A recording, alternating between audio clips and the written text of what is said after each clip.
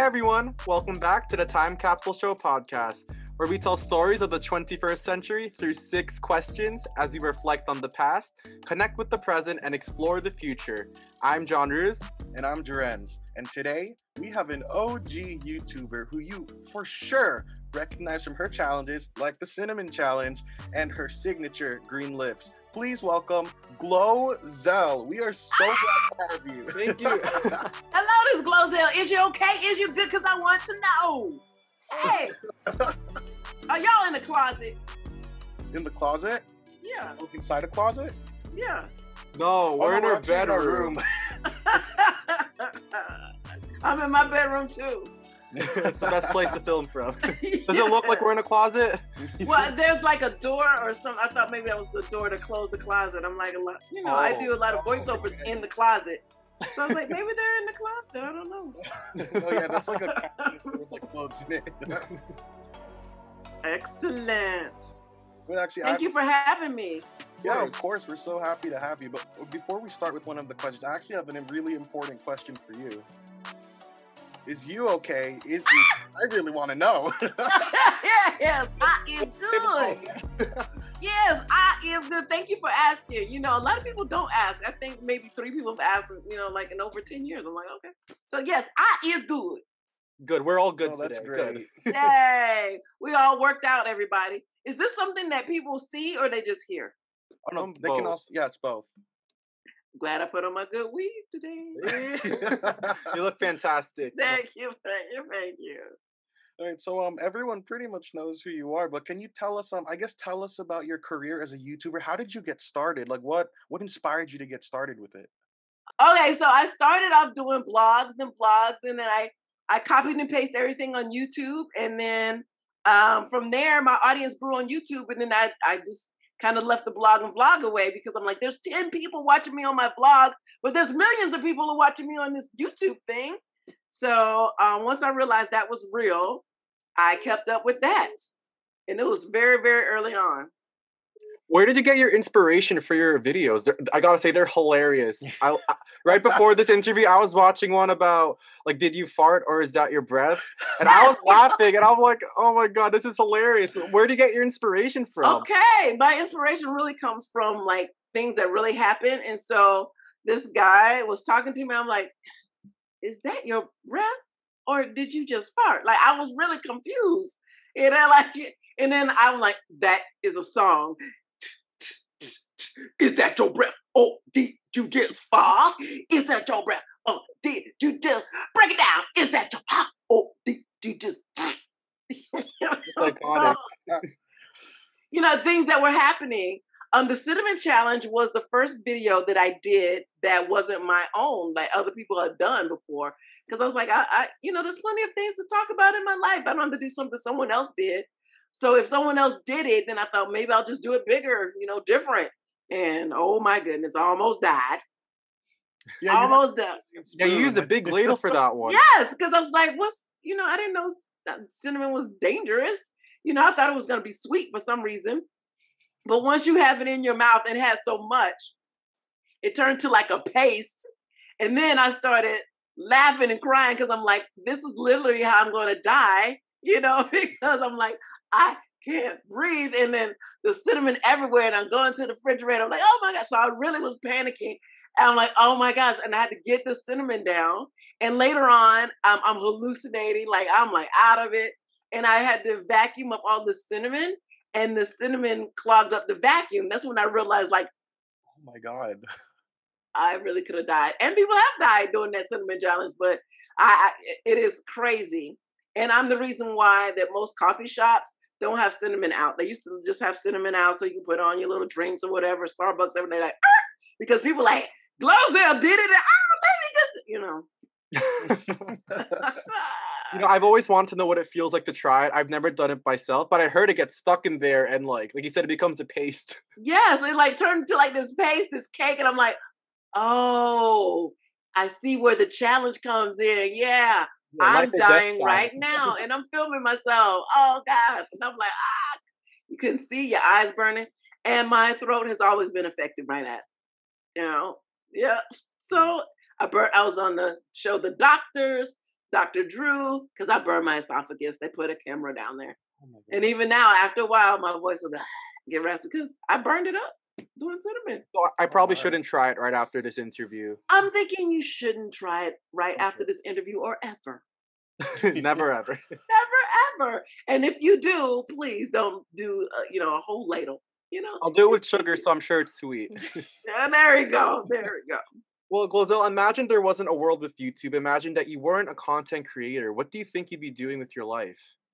I still would be creating because I would be doing my best to hopefully be on some kind of show, theater, that kind of a thing. Like, I just can't get out of doing that. That's just what I do. YouTube happened to be a vehicle that I could just I was like, oh, I'll just put my ideas here, not knowing that YouTube would be as big as it is now. And that people will know you from YouTube. I just thought I'll just put my ideas there. And that's fine. And then, because I would write, you write things and you lose the notebook and everything. I'm like, oh, okay, it's right there. And that's why I think that I'll still be definitely maybe teaching theater. I could do that, but something that's creative and fun like that, where we get to play. I'm just a big kid. I want to play all the time. Wait, so would you go into acting? Or were you an actress at some point in your youth? Was I an actress at some time in my youth? Yes. And I also have a college degree from the University of Florida. Go Gators. I have a BFA, Bachelor's of Fine Art in Musical Theater. So definitely along that route of acting. And I have an agent now and been doing auditions, So now that everything is opening up, where are you two? We're in New York. Oh, you're in New York. So y'all never did close down, really? Did y'all? Kind of. It was Oh, scary. bit. Like, Times Square was literally empty. It was like a Yeah. ghost town, something straight out of a zombie movie. Mm-hmm. It was I crazy. bet. I How about bet. you? You're in California, right? We're in California. There was a time when they said lockdown. There was nobody on the roads and everything, but now everything's open up. And who knows what they're going to do with this new variant. And there's another variant, so we'll see. Never ends. But what did Never you do? ends. What did you do during the pandemic to keep yourself busy and to keep creating? What did I do during the pandemic? To keep myself creative. Well, I have a 4-year-old, so you have to be creative. Like, okay, we're gonna paint. Like, we'll paint today, and then you realize, well, she's done. You got the rest of the day. You got to come up with something. So you're always creative. Like, okay, now we're gonna do puppets, and now we'll build a fort. And so it's on and on and on and on going. Where I'm used to having to do several things, but yeah. And then there's times where like, okay, I give up. Enjoy the iPad. I gotta lay down. So you do what you can. Everything was closed, including the parks. Couldn't go to church. There was no you can't only Zoom so much. But out of that's when you're writing. That's when you have to get creative because you've got to live, survive, and entertain yourself. It's true.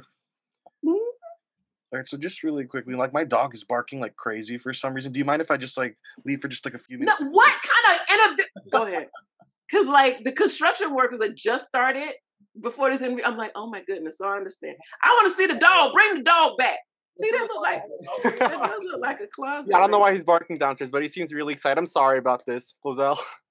I hope you don't edit it out. I just want for all of us to just It's all pause natural. and wait and find out what is happening with the dog.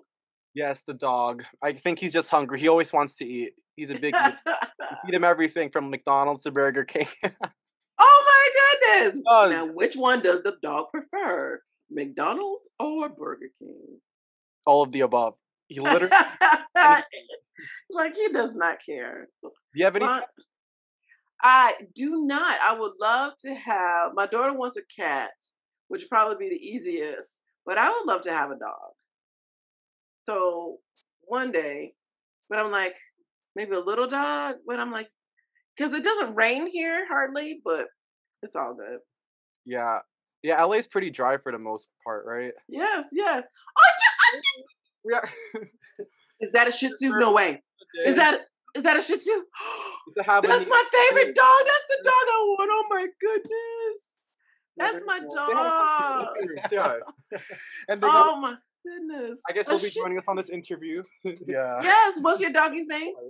Oh, his name's Spencer. Spencer. That is the dog that I want. A black and white Shih Tzu. That is it. I'm so Daymade. I just feel like it was a sign. We'll send him to the box. Maybe he'll get there to you by tomorrow. Yay, Spencer! I had a dog just like this. His name was Zellman.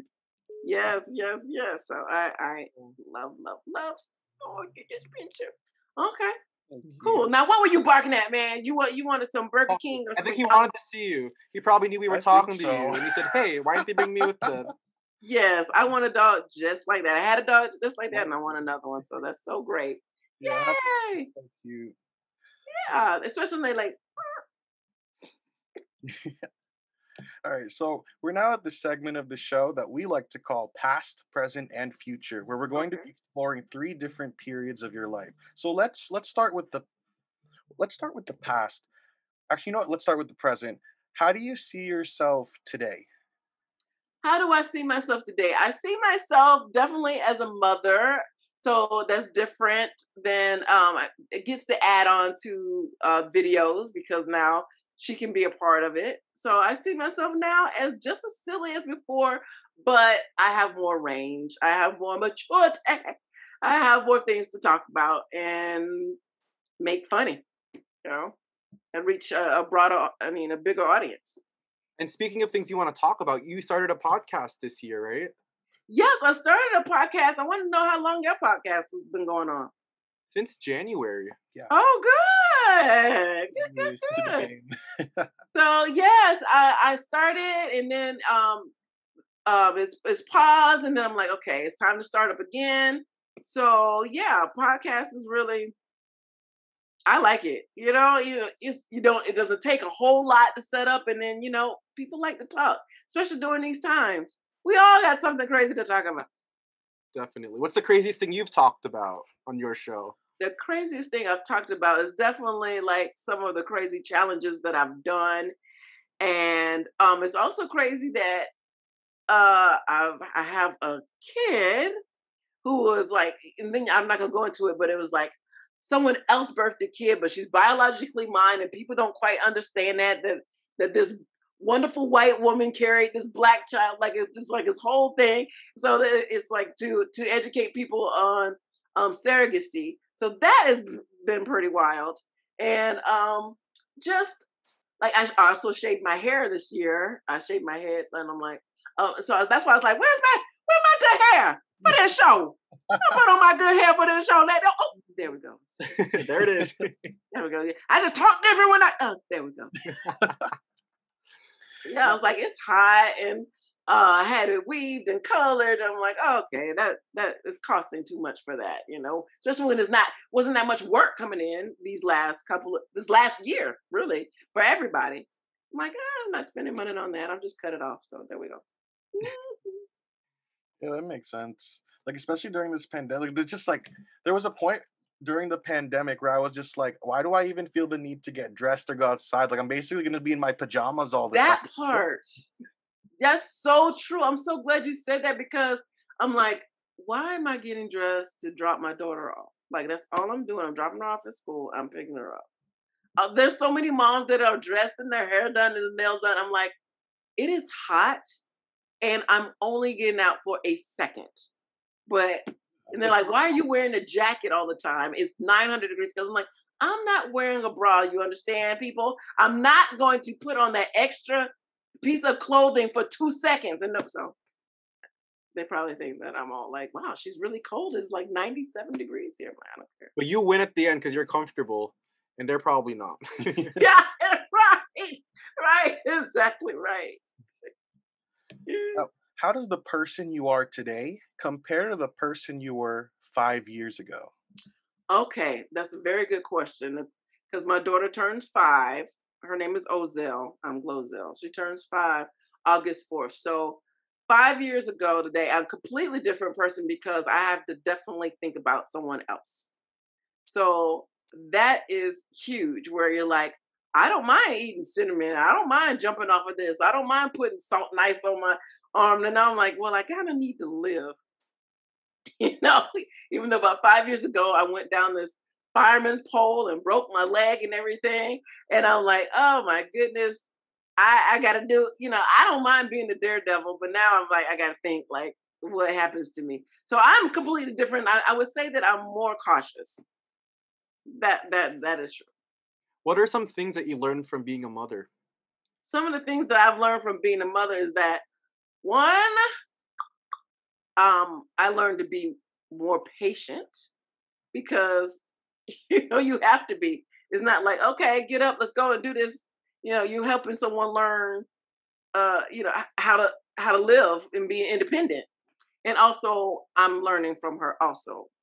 You know, to listen, and it's been a great relationship. So something else that I learned, like, don't eat all the leftovers because you're just gonna gain so much weight.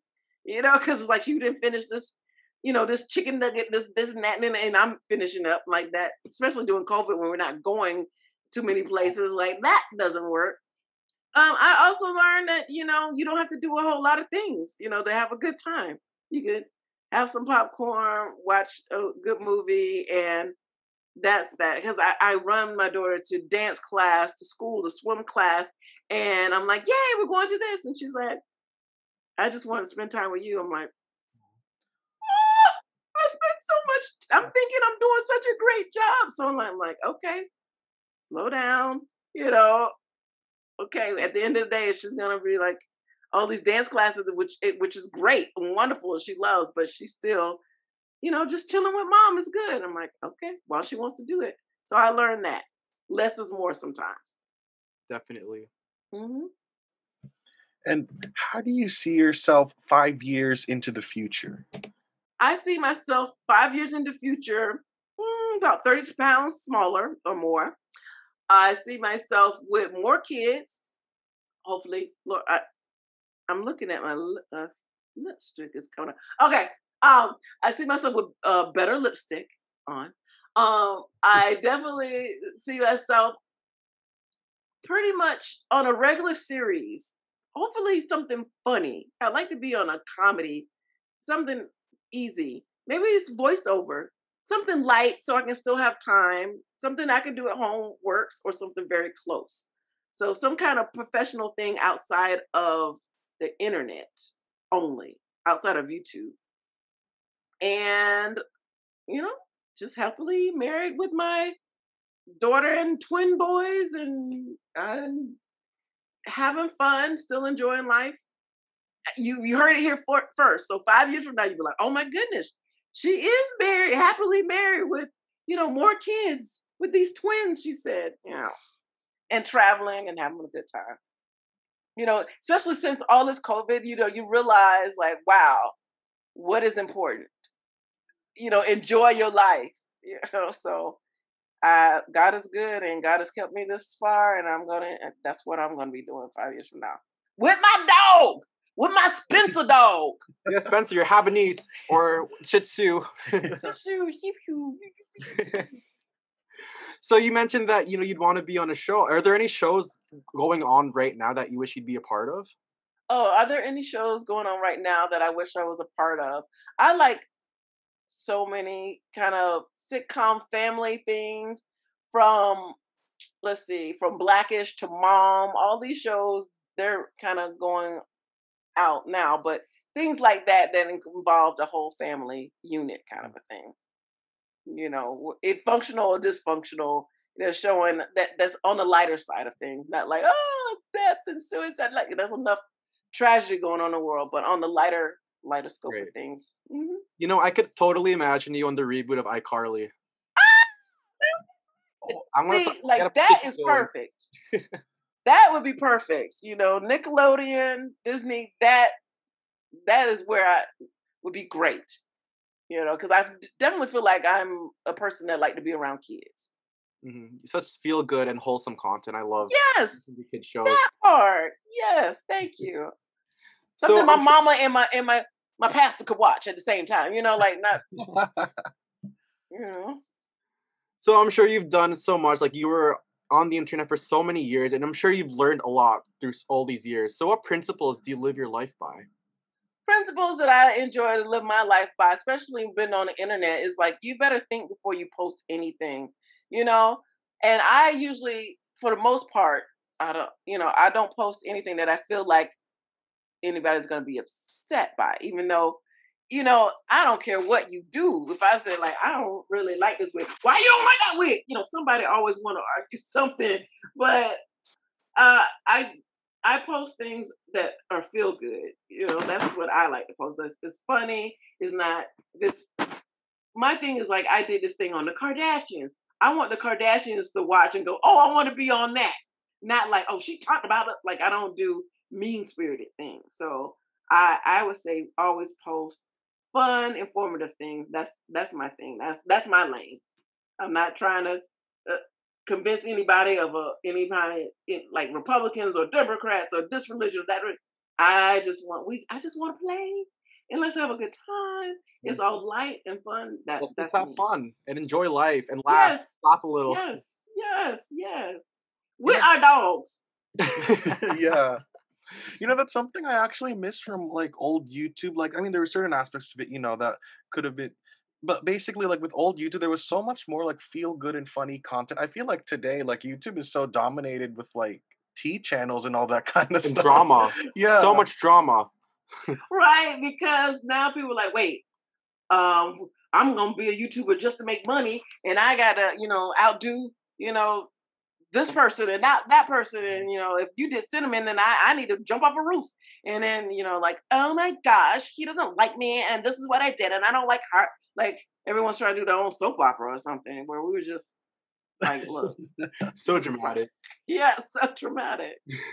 but you mentioned something important. You said like you were cautious of what you posted. You just wanted to post things to have fun, and you try not to lean towards political or religious views. Right. What are your views on cancel culture? Because I feel like that's something that's been so rampant these days with so many influencers out there. My view on cancel culture, oh my goodness, it's really hard because I'm coming from a stand-up background, so I don't know how anybody can do stand-up comedy. So it like you can't say anything, what, because someone can say something that's rude and vulgar and I'll be like, okay, well that's their joke. That's not my type of comedy. But now it's like you were rude and vulgar, your life is over. Do you understand? You will not be on the stage anymore. We will protest. We will end this. Do you understand? So that is dramatic. Even if it's somebody like, I don't like you, but if somebody want to pay tickets to go see you, they should be allowed to do that. So cancel culture is very interesting because you're going to end up canceling people that you don't, that you wish you didn't, that can't come back, from whatever the incident was. So, I wonder if it's going to stay or if it goes, because right now, then nobody can say anything. Not a singer, not even political people. If you say anything about vaccines or not like you could be canceled. Do you understand? Yeah, it's for anything really. Anything that you anything. Say. And people we have to toughen up again. Now you can't just be so. There's extremes, but like people get this little power. Like, what you said? You don't like green lipstick? I will shut your life down. No one's going to your bakery. No one's going to your school. No one's going to, anything like, so I think we're going to have to find a happy medium or something, not quite cancel everything. I agree. And I think what everyone can just use is a good laugh and just smile. That's all. That's it. With full lipstick, though. Green lipstick. We should have came on with green lipstick today. Yeah. Too. Yes. Oh. So like, sorry, what were you saying? No, I'm just saying, you all are so lovely and delightful. Thank you so much for reaching out. I'm always so excited when, especially, I don't know if you consider yourself up and coming, but that you're like, hey, GloZell, that I'm still remembered, I'm still here, and I'm Twitter, TikTok, Instagram. Oh, I haven't got on this Twitch thing. I'm like, what is that? YouTube, Facebook, Twitter. Periscope is gone. Kik is gone. Vine is gone. There's so many others. Snapchat. I don't know what people do there. Yeah, social media comes and goes so it's fast. always changing. Like, YouTube was so big, and all of a sudden TikTok became super big. Like, but before TikTok, it was musically, right? Yes, musically. Yes. And before that, we had Vine. Vine was the best thing out there, in my opinion. It was so Vine was so huge. I was like, oh my goodness, and then gone. Crazy. Gone. So I'm like, you guys don't put everything all in one basket, especially when they come and go, they come and go. And there was other things too, you know. But anyway, if you're having fun, you're having a good time, you know, and you own your content, you can go anywhere. And if you're creative and you're not taking from other people, you know, then you can create anywhere. So it doesn't matter what platform it is. They right. can't take away your brain and your creativity. Hello, that part. All right. So speaking of being thankful for things, what would you say you're grateful for in your life? Okay, definitely my health, my daughter. I'm thankful that I'm still here. So many people.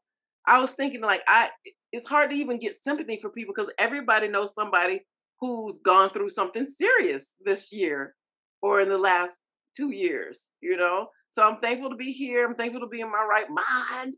You know, I'm thankful that, cause it gotten really lean, you know, when everything shut down, I'm like, what am I going to do? So I'm thankful for the food in the refrigerator. You know, I'm thankful that the lights are on, the air conditioning. There was a time like, I wonder how that's going to get paid, you know? So I'm thankful for what you call the basics. And I'm also thankful for the question you asked 5 years from now. That I'm thankful already in advance for that show that's coming, that voiceover contract that's coming, the other children that's coming, the happy marriage that's coming. So I'm thankful for now and tomorrow. I love that. We should be thankful for what's coming. That's such a strong statement that you just said. Thank you. Thank you. Well, GloZell, so we're up to the part of the show where we get our title from, and it's the hardest question on the show. Are you ready? Yes. Okay. So, if you were to leave something in a time capsule for people to dig up 100 years later, what would you put in there and why? Of course. If I had to leave something in a time capsule, guess what it's going to be? Some green lipstick. I knew it.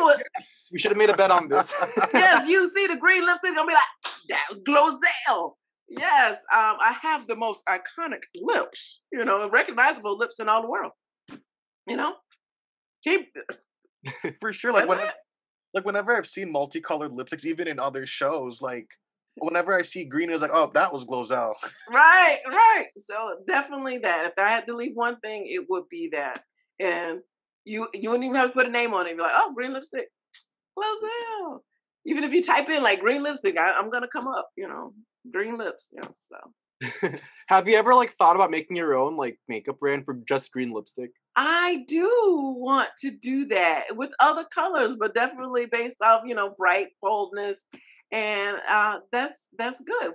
That's gonna be in the future. Okay, that's gonna be within those 5 years. Okay, well, add that to that. Years and see what's up. Yes. Oh, that would be amazing. GloZell Cosmetics. GloZell Green. Oh, whoa. So that would be some amazing stuff. Hey, thank you. And then I have to be back. Hopefully be back before 5 years. You know, you guys will be in the television. You know, y'all moved out of the what doesn't look like a closet. Out of her closet. Yes. In her parents' home. Right. I'll be coming to the mansion. I'm like, okay.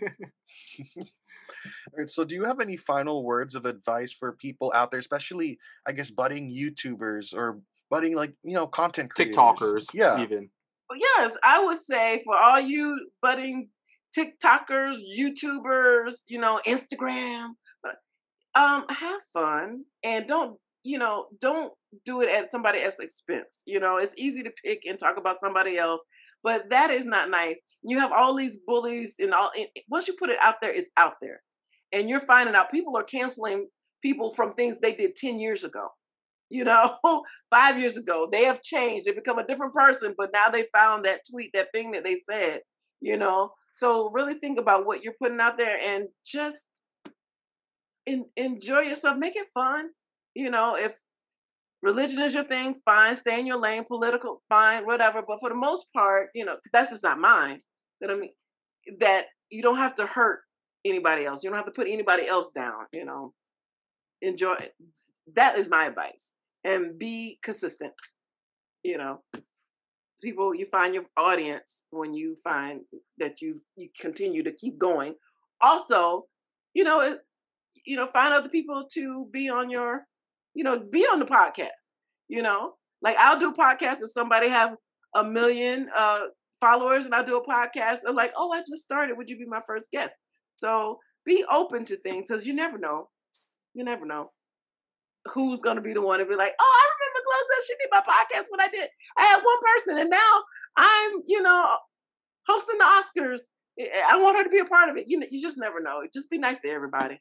And plus, so many things is going on. A lot of people have a short fuse. Don't be the one to set them off. Be the one to make them go, oh, life is good. There are some great people out there. That's what I want when people come to my channel, when they see me, like, oh, she's so silly. She's so fun. You're like, you're not thinking about anything else. Okay. Going back on that point where it was like people just kind of like, you never know what's going to happen with people. Like I've seen like some, like, for example, I remember there was that chef, I think Nick DiGiovanni. I was following him when he had around like 10,000 subscribers, and he got on TikTok out of nowhere. The guy now has like a couple months later, millions of like subscribers. And I was like, whoa, that's crazy. Like you said, you never know. You never know. Like you don't know which one is going to go viral. Somebody can have one hit. Like you're going to catch me outside. How about that? Then that chick is on tour. I'm like, she has a whole career now. Oh, you're just like, what? So you don't know. You just don't know.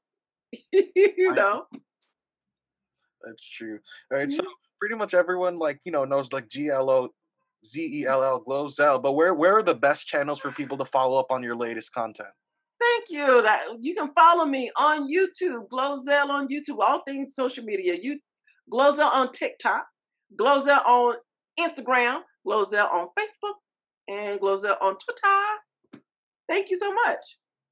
Awesome. So GloZell, thank you so much for being a part of our time capsule. And thank you for watching. Please make sure to like, comment, share, and subscribe. Tune in again next time to meet another amazing addition to our time capsule. Bye. Bye, everybody. Bye, Spencer. Over and out. Bye.